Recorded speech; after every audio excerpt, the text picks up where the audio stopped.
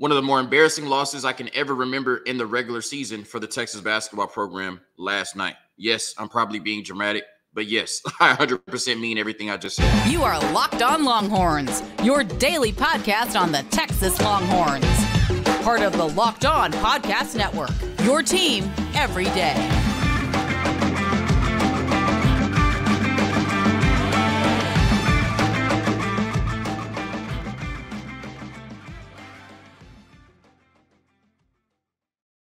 Locked On Longhorns, the show. Jonathan Davis, your host. Today's episode of Locked On Longhorns is brought to you by Gametime. Download the Gametime app, create an account, and use code Locked On for $20 off your first purchase. On today's episode of Locked On Longhorns, we are talking about the Iowa State-Texas game last night. The Longhorns lost 70-65 on their home court in what essentially was a must-win game with their tournament hopes on the line. All of that and more on today's episode of Locked On Longhorns, part of the Locked On Podcast Network, your team every day.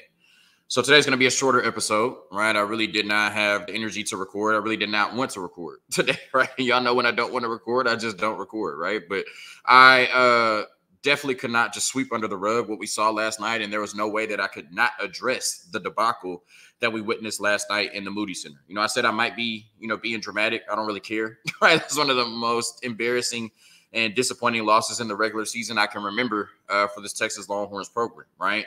And to me, it weighed so much with everything on the line, right? Coming off of an Elite Eight run, you're now in a position where halfway through conference play, every game is essentially a must win, right? You're on the bubble in terms of making the NCAA tournament or not. And I just thought, like, with that in mind, right, knowing you had two very winnable games at home this week against Iowa State and West Virginia before you went through a gauntlet at the end of your Big 12 conference schedule, to come out like that is just embarrassing. Like, and it's just not representative of what the University of Texas stands for. It's not representative of what this athletic program stands for. It was embarrassing what we witnessed on the court last night. Like, I don't even have Longhorn Network.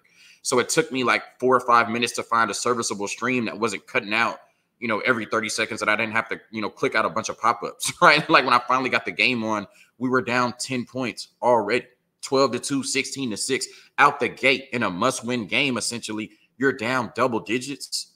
Like in a game that meant the world to you, you come out with that type of performance, you come out that flat with that type of energy, you come out and lay an egg immediately. That's embarrassing and that's disappointing. And some people say, well, Iowa State's the better team. They're ranked 14th in the country. It's the Big 12. It's a gauntlet every night. I don't care. Like, I don't care about none of that. I don't care about the rankings. I don't care about KenPom. I don't care about the Big 12. I don't care about none of that. Like, when you watch the second half and you watch the way that Texas was playing, it's very obvious that if they would have played that way from the outset of the game, that's a game they would have won last night. But the problem last night, and the problem for the entire season up until this point, is the opponent has won at the game more than the Texas Longhorns, more often than not. Last night, Iowa State just won at that game more than Texas did, and that's why they won it, right? So I'm not going to give Texas credit for winning the second half. I'm not going to give Texas credit for fighting to the end, or give Texas credit for making it look close and, making great adjustments in the second half. That was embarrassing, right? Like, if you would have came out and played that way in the first half, we wouldn't even be talking about a loss today, right? Embarrassing performance last night. If you look at it in the first half, Texas only scored 19 points. That has to be some type of record at the 40 acres, right? Did not make a single three-pointer in the first half. Had 9 turnovers, and our 3 starting guards, Kendall Weaver, Max Abmas, and Tyrese Hunter, combined for 0 points in the first half. It didn't matter what you were going to do in the second half. You were already down 17, and that was just too big of a hole to overcome against a really good, well-coached team in Iowa State. And now it's hard to imagine Texas making the tournament without going 6-2 the rest of the way against West Virginia, Kansas, Kansas State, U of H, Baylor, Texas Tech, and both Oklahoma schools. Like I said, you have a gauntlet the rest of the way on your schedule in conference, and you needed a really good win at home against an Iowa State team, and this program came out and folded last night in embarrassing fashion. Now I'm going to talk about Rodney Terry, right? And this is in no way, shape, or form me saying he should be fired. He should even be considered for being fired. And this is no way in shape or form me trying to incite the Rodney Terry should be gone or should have never been hired base, right? Because I don't agree with you at all, right? So if that's how you feel, we are not in cohesion right now, right? But Rodney Terry does deserve blame for last night, right? He's the head coach. And, when this team went on an Elite Eight run, or, when they were playing really good basketball, we gave Rodney Terry credit, right? So when things are going wrong, he is the figurehead. He is the head coach. He deserves blame, right? Rodney Terry has not been good enough in his first year at the University of Texas. And I love Rodney Terry to death, right? You know what I mean? They used me in his official content on the Texas basketball page, right? I can never say enough good things about Rodney Terry. So let me reiterate that again.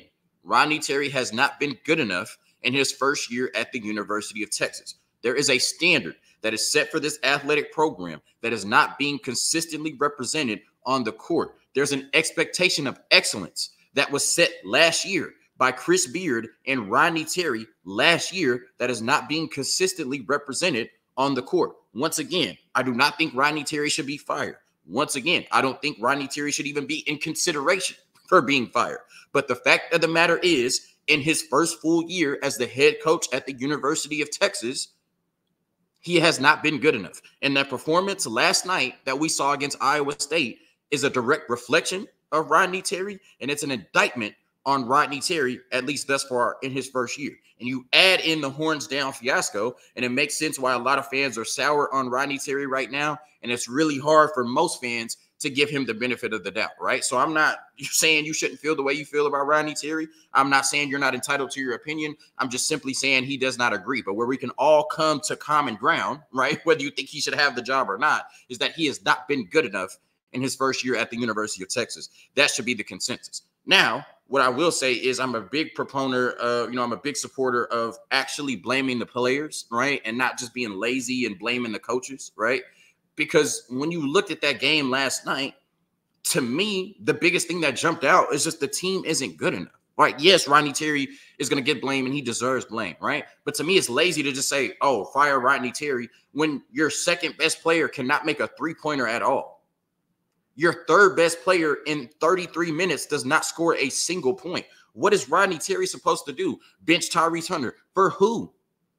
Literally, for who, right? So it's like, yes, we're going to blame Rodney Terry, and he deserves blame. But at the end of the day, this team isn't good enough, and the players have to be better. But over halfway through the season, I'm not sure the players are capable of being better, right? When you looked at last year's roster, I mean, look at this. This was your entire rotation. You could count on all 8 of these players, especially at the end of the season, to make plays and be plus players for you, winning players for you night in and night out. Marcus Card, Timmy Allen, Serge-Jabari Rice, Dylan Dessou, a better version of Brock Cunningham, Tyrese Hunter, Dylan Mitchell, and Arterio Morris. That was your entire rotation last year. This basketball team was stacked. This year, in terms of players you can count on night in and night out to be plus players, winning players for this program, Max Abmas, Dylan Dessou, and that's where the list stops, right? You could say Kendall Weaver with his effort and rebounding, but that doesn't move the needle enough for Texas to beat the best teams in the country or the best teams in this conference, apparently. It's Max Abmas and Dylan Dessou or bust, literally every night. So like I said, we can blame Rodney Terry, and he deserves blame, but be honest with yourself and just say this Texas basketball team is not good enough. This roster is not good enough, and it's nowhere near as competitive as it was last year. Now I want to talk about Tyrese Hunter specifically. And I really appreciate, what he did his freshman year at Iowa State, winning freshman of the year in the conference. He was one of the best young guards in the conference. I still vividly remember the NCAA tournament game against LSU where he had like 8 threes. I remember betting on LSU in that game, and Tyrese Hunter just blew him off the court, right, with his shooting, right? And I was so excited when, Chris Beard and his staff were able to go poach, Tyrese Hunter from Iowa State and come to the University of Texas. But in the 2 years at the University of Texas, he has not shown us what he showed in year 1 at Iowa State. And for this version of this Texas basketball team in 2023 going into 2024 to compete, Tyrese Hunter was going to have to take a huge step forward and be a legitimate third option for Texas.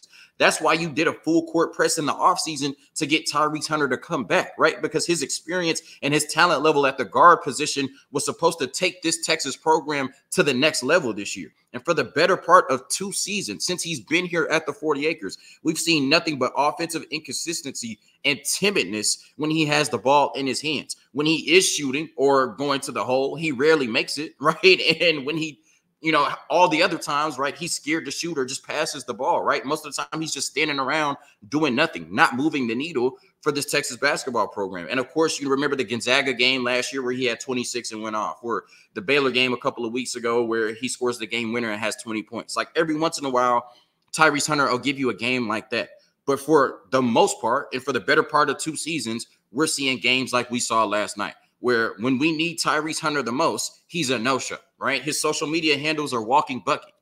Show me that you're a walking bucket. Because for 2 years at the University of Texas, I haven't seen it. And to be at home in a game with colossal implications regarding your season against your former team, you go 0 for 8 and score 0 points in 33 minutes. That's just flat out ridiculous. And most of the misses were bad too. It's not like he's just missing tough shots, layups, wide open threes, air ball and jump shots, block shots at the rim. He had 3 turnovers and 0 points. And for some reason, the turnovers always seem to be crucial. Crucial turnover at the end of this game. Crucial turnover at the end of the U of H game in regulation, where Texas does not have the opportunity to take the last shot, right? And maybe get out of there without even having to go to overtime. So, you know, I'm a big, like I said, I'm a big supporter of blaming the players, right? And, you know, it's hard to say, you know, Rodney Terry could have done more in that game last night when his second best player in Max Abmas can't make a 3, and Tyrese Hunter in 33 minutes did not score a single point. Like, you can't even get to the free throw line and give us a point. Like, you can't find a way to will in a basket. You're missing layups, air ball, and shots. And you're supposed to be the 3rd best player on this basketball team. Like I said, be honest with yourself. The team is just not good enough because we're relying on a player like Tyrese Hunter night in and night out, who in 33 minutes can score 0 points with your season practically on the line. Now I want to talk about Dillon Mitchell.